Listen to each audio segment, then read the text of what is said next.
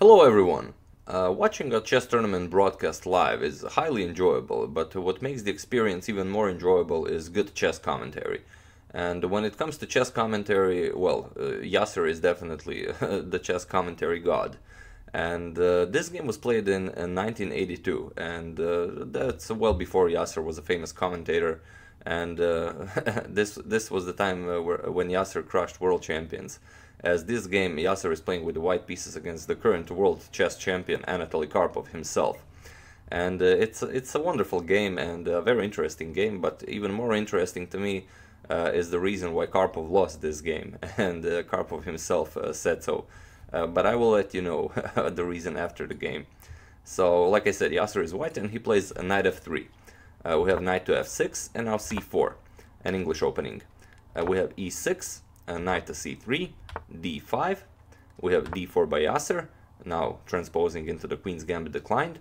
We have bishop to e7, bishop to g5, h6, bishop to h4, Karpov castles, and rook to c1. We have b6, preparing to develop that light square bishop. And here Yasser goes for a series of exchanges. He plays c captures on d5, we have knight captures on d5 by Karpov, knight captures on d5, e captures on d5, and now bishop captures on e7, queen captures on e7, and g3. Yasser is also preparing to develop with bishop to g2. We have rook to e8, now of course kind of harassing this e2 pawn if bishop to g2 is played. So we have rook to c3 by Yasser, preparing either queen to c2 or queen to c1, or maybe even rook to e3 if the position allows it. Karpov plays knight to a6, and here Yasser immediately plays queen to a4. Now, not allowing black to develop the bishop on the king's side. Well, he could play bishop to b7 or something like that, but Karpov actually goes c5 and allows Yasser allows Yasser a great move, which Karpov actually allowed. This wasn't a blunder. Yasser plays rook to e3. And now, as you can see, he's attacking Karpov's queen, and if the queen moves, then both Yasser's queen and the rook are threatening to capture here on e8, and well, this would be losing if the queen moves. So Karpov played bishop to e6, but now Yasser can capture this pawn freely, this knight on a6 freely.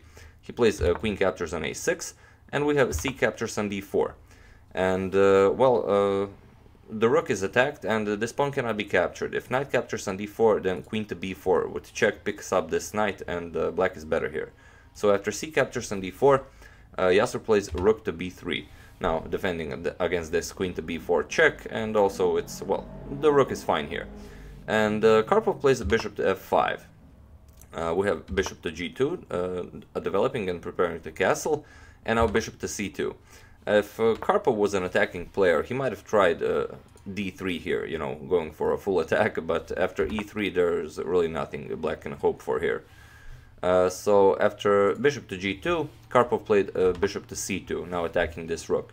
And it's, if Karpov would try to defend this rook with a move like, I don't know, let's say rook to a3, if rook to a3, then simply queen to b4 now, and after the king moves, or even knight to d2, then the queen would capture this b2 pawn, and black would have sufficient compensation for the piece. So after this bishop to c2 move, Yasser actually played knight captures on d4, allowing Karpov to capture the rook on b3. So Karpov did bishop captures on b3 and knight captures on b3. And now Yasser has a knight and a bishop for a rook, so a better position for white definitely.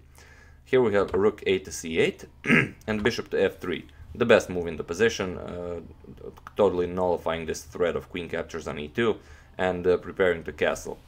Karpov plays rook to c2. If, white wants to castle, he will waste a move, so Karpov will grab this b2 pawn.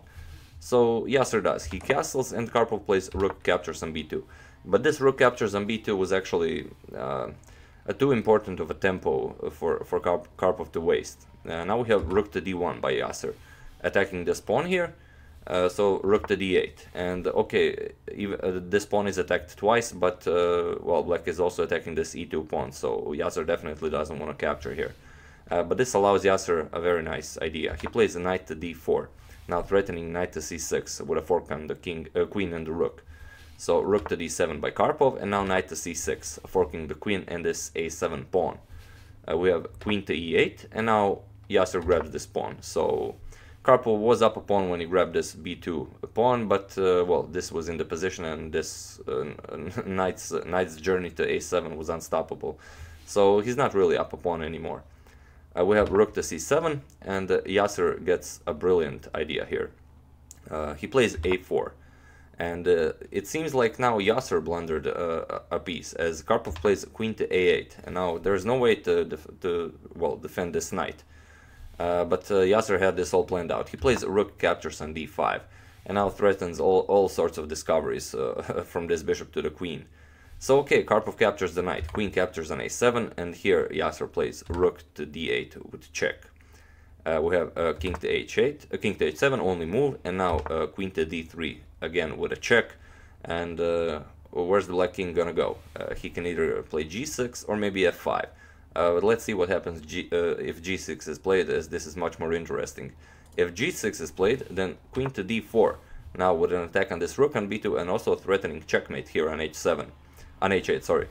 Rook to b1 is only moved because this is check, king to g2, but now queen to h8 checkmate is still threatening. So f6 has to be played, and here simply queen captures on f6. The threat of checkmate on h8 is still there, so rook to g7, and now simply queen to f8, threatening checkmate again on h8, g5, bishop to e4 with check, rook to g6, and now queen to g8, checkmate. So although this is I don't know, it's a combination of maybe 6 or 7 moves, but it's a pretty easy combination to calculate. So after queen to d3 check, Karpov tried f5. But now Yasser simply captured it, queen captures on f5, g6 is forced, and now queen to e6, and in this position Karpov resigned. Because if you try to stop this queen to g8 checkmate anyway, for example rook to f7, you'd get bishop to e4, now threatening on g6, and now the rook has to go here, and queen to e8, and this is over. There is no move that stops queen h8 checkmate. Okay, you do have rook b1 check, just sacrificing the rook and prolonging checkmate for one move. But of course, the world champion Karpov doesn't allow this. So after queen to e6, Karpov said, "Good game, Yasser, you're the man."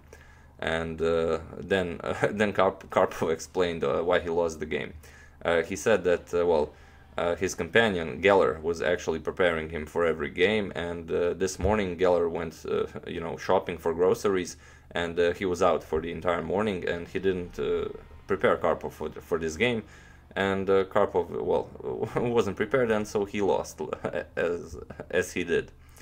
So yeah, definitely good game by Yasser, but also good game Geller.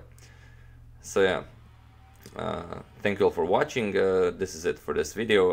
A lot of people have asked me to show a Yasser game, and what better game to show than a victory over the reigning world champion.